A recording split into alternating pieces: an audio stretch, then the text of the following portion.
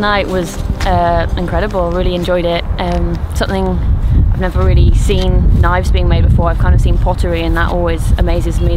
My job back home is I'm a graphic designer, so I've always been very crafty and design minded, so it's nice to see a kind of different arts side of it, and a much more traditional one where you're kind of using the elements, and it's something really beautiful to watch. And we had our own way of doing it, and it's really nice to see how everyone puts their own personality into something like that.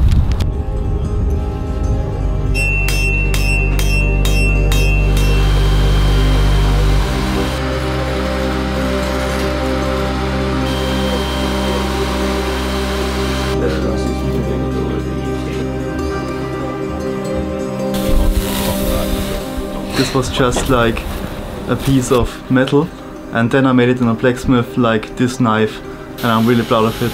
And when it's finished, I can work with it, I can use it as a tool, and I can go with it to the wilderness. It's not like everybody waiting for Say something. Picture you in shot.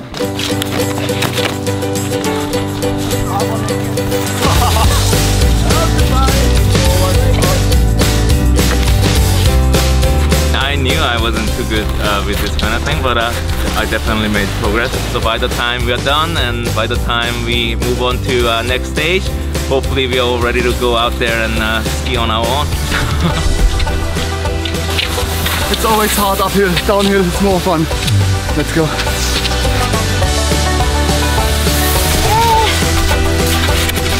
New adventures next week. South of Zaga.